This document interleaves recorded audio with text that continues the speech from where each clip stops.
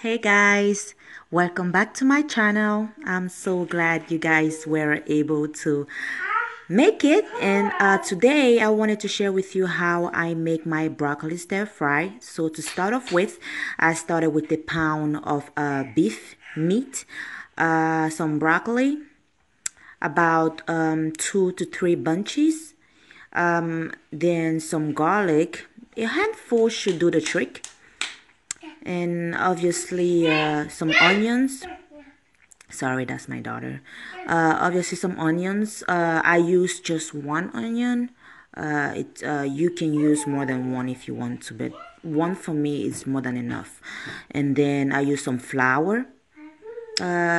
Just maybe a spoon or two should do the trick. And then brown sugar. And then so I always add some cayenne pepper just for a little bit of spiciness. You don't have to add it if you don't want to. And then some black pepper just for the flavor. And then obviously some salt, just a teaspoon, and oregano. For oregano, I love the flavor because it's really flavorful, and I love that. And then obviously the beef seasoning is completely optional. You don't have to add that. You could just add salt to your taste, and to top it off, some peanut oil or any kind of oil you might have at home. And yeah, that's about it. And yeah, to start off with, you just have to add up some oil in your pan and make sure it's warm enough. And then once it's hot enough, you add in some meat. And once you add most of your meat, you stir up everything. And once you stir up everything, you let it simmer for about 5 to 10 minutes. Yeah, so you let it simmer and for about 5 to 10 minutes. Then once that's done, you get your spices: salt, your black pepper, your cayenne pepper, your oregano, or whatever spices you might have or you might like to add. You do that in this stage. And then after that, you stir it up again.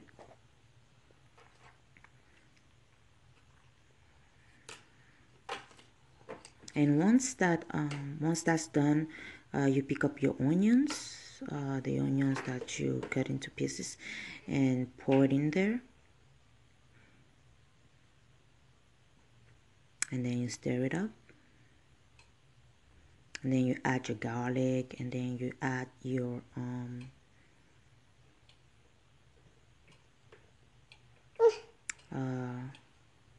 whatever ingredients you might want to add later.